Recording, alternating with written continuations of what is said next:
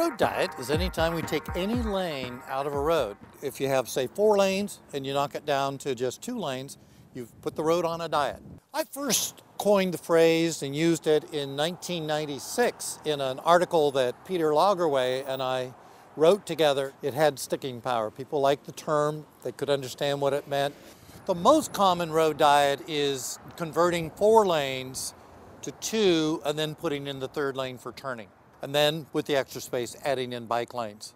It's a way to reallocate space so the street performs more efficiently. And it also allows space to be allocated for bicycle pedestrian measures. As a motorist, you have fewer lane changes, and you now have a dedicated left turn pocket. So when you want to make a left turn, you have the space to do that, and you don't feel any pressure from behind to hurry up.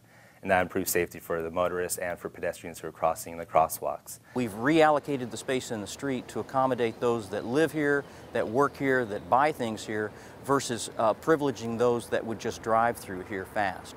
We used to have a sidewalk where the curb went right through here. We extended it all the way out, so we still have through 2-car travel lanes here, but we've shortened the distance for pedestrians by about 50%. When you have a road diet, typically you have 1 lane in each direction.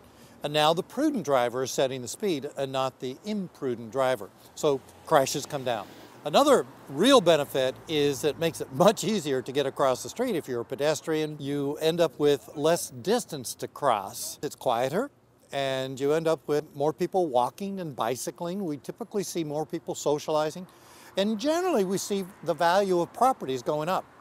One city that's way out in front of other cities is San Francisco. San Francisco is up to about 40 road diets, which I believe is the most of any North American city. We have all sorts of road diets where we went from 4 lanes to 3, 3 to 2.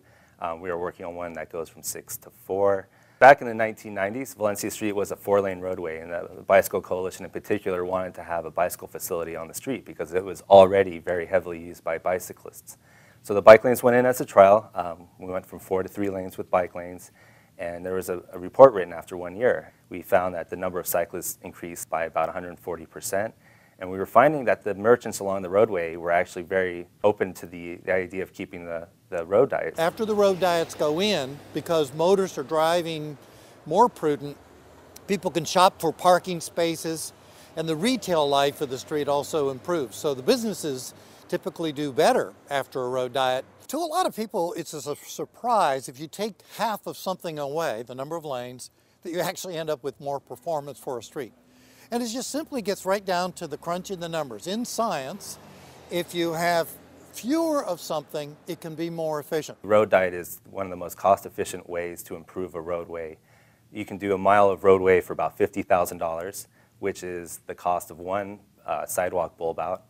Or to compare, a traffic signal could cost $300,000 or $400,000.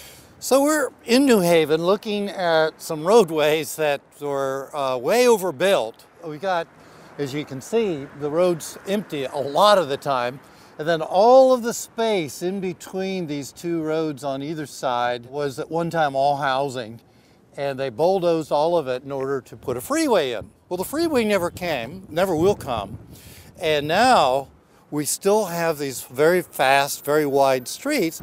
Earlier we were recording some cars that going 50 miles an hour down this corridor. One major reason for road diets is safety. We've had several people killed within a block of right where we're standing now, doctors who work here in the hospital. So we're really looking at all the ways we can get out those lanes we no longer need, which when you have too many lanes, you induce more speeding and more risky behavior. As we're making a move back to cities, as people want to live more and more in cities, so many of the streets in our cities, 30, sometimes 40% of the streets could operate better with fewer lanes. And otherwise, change the street back to a quieter version of its former self. And it's working.